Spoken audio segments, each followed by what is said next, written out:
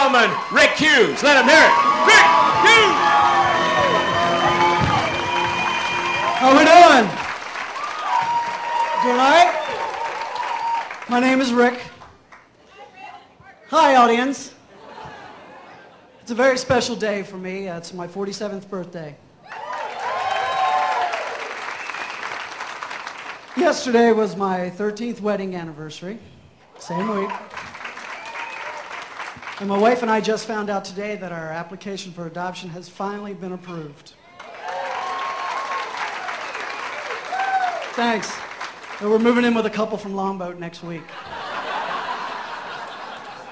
But really, I can't tell you how much I appreciate your applause. Well, I guess I can. None of that shit I just said was true.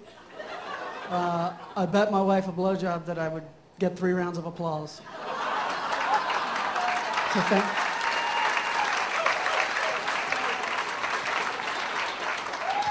Actually, I will be 47 in June. And I'm finding as I get older, my trips to the doctor seem to be getting a little more, I don't know, interesting. So there I am for my last physical. I'm bent over the table with my pants around my ankles. I'm all slathered up with Vaseline. And I hear Dr. Smartass behind me say, if you'd like a second opinion, I could use 2 fingers. Unfortunately, that's a true story. To quote Mother Teresa, I shit you not.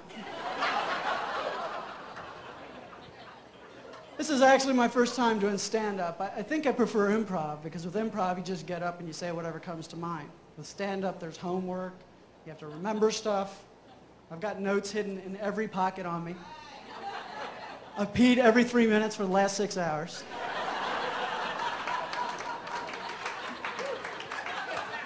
And I had asparagus for lunch. Note to self. But the problem is I have ADD. And that stands for attention deficit. Hey, Lynn. How's it going? Thanks for coming.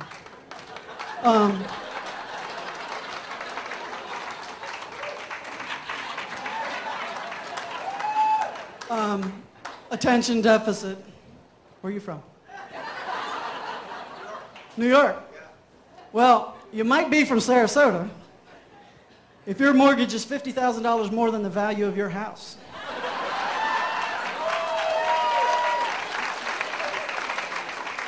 You might be from Sarasota if you think it's perfectly okay to spend $1,000 on a dress for an event called the Ungala Gala. Never understood that one. And you might be from Sarasota if in the last 30 days you've only seen 3 black people. And one of them was on the stage tonight.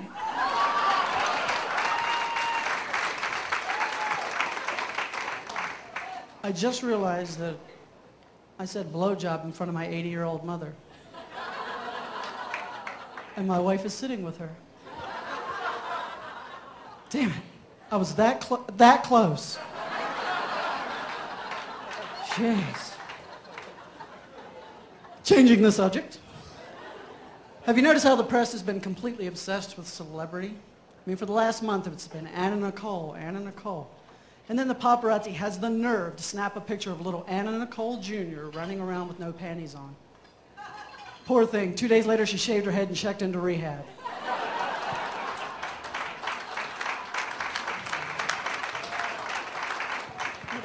I'm going to hang myself here soon with this thing.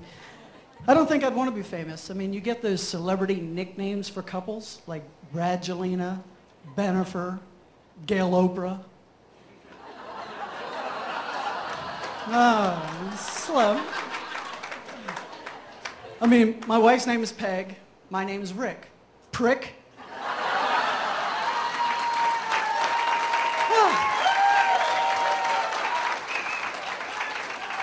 What kind of nickname is that? I can see the headlines. Prick moves to Longboat Key. Like, that's never happened before.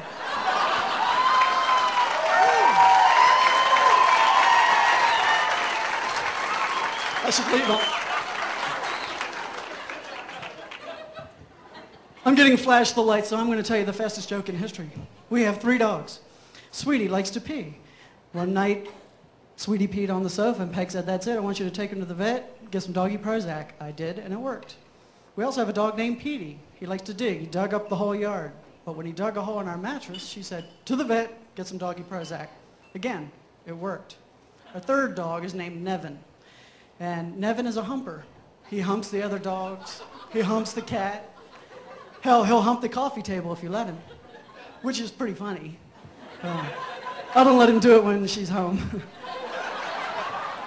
But anyway, I came home from work and she says, "I made an appointment for Nevin tomorrow at the vet." And I said, "Why?" She said, "Well, when I got out of the shower, I dropped my towel. When I bent over to pick it up, Nevin humped me." I said, "Oh, I will take him in to get some Prozac." And she goes, No, he just needs his nails clipped."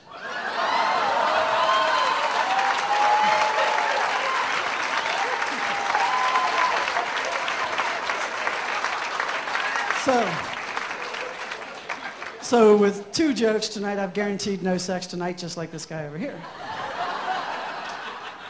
So I'll leave you with the one thing I know for sure, is that when George and Laura Bush have sex, Laura is always on top, because George Bush can only fuck up. Thank you.